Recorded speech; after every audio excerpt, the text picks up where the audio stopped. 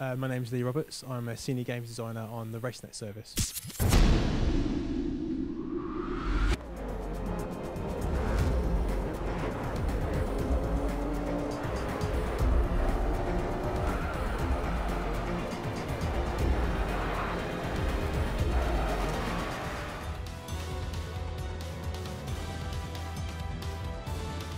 It's an online hub for all of our racing titles. It gives players like a single profile that they carry across each game. So kind of every game therefore is kind of connected. Beta for the past year, so we supported the Showdown, F1 2012 and F1 Race Stars, and kind of the beta tags are coming off for Grid 2 as we launch on the full version of the system.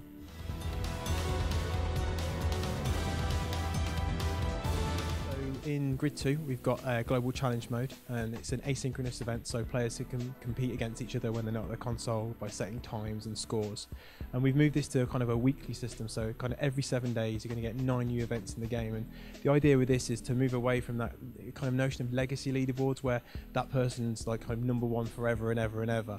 It means that everyone has kind of an equal chance to hit that top spot, and we mix up car and track combinations too. So whereas certain players may find that a certain track and a certain car combination are perfect for that setup, when we introduce a new car into the mix, it means they have to change the way they drive and their style. So it kind of encourages people to compete with one another and kind of top the leaderboards every single week rather than forever.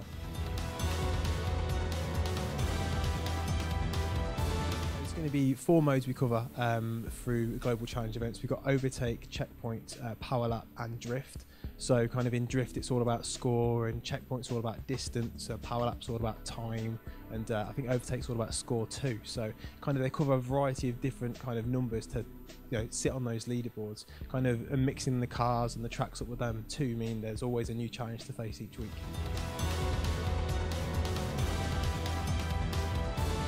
Yeah, so we've got 6 rival slots you can set up. The first one's like a weekly rival, and this is a rivalry that's given to you by RaceNet. So RaceNet looks at your XP and your play style and your region and kind of matches you with the most closest opponent you can have. So that creates kind of a close rivalry there.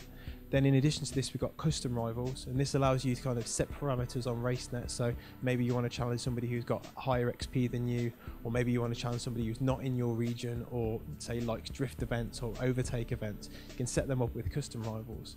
And then we've also got social rivals, and with social rivalries we're encouraging players to kind of set up rivalries with their friends.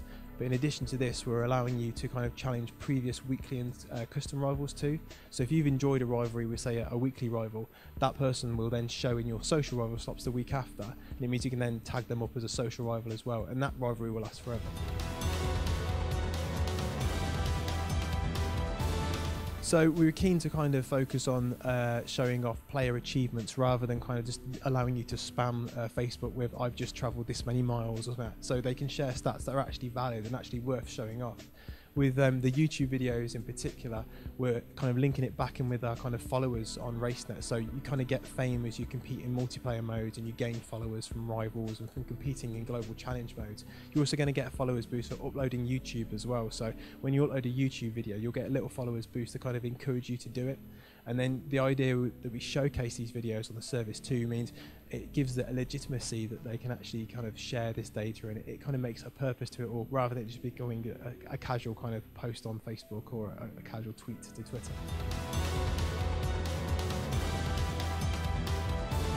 I think, yeah, so the autolog system is a really good system. I think it kind of upped competition, and that's really good for us because we're always looking to kind of up our game, and having that competitive nature, it's really, really good.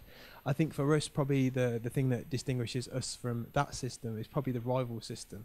With autolog, it's all about the friends on your list and setting times versus your friends, whereas with kind of weekly and custom rivals, this is assigning you a rival who isn't on your friends list, who is completely new, could be somewhere across the world, but it means there's always there someone to challenge. With kind of systems that rely on your friends, if they go away on holiday for a bit, it means that competition kind of tails off a little bit.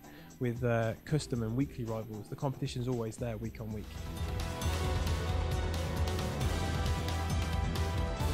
So we've got kind of a long-term plan for the service as a whole. Obviously we're kind of supporting every game that we've got come out now, done what, 4 now. I think it's our 4th title we've supported, and we're constantly looking forward.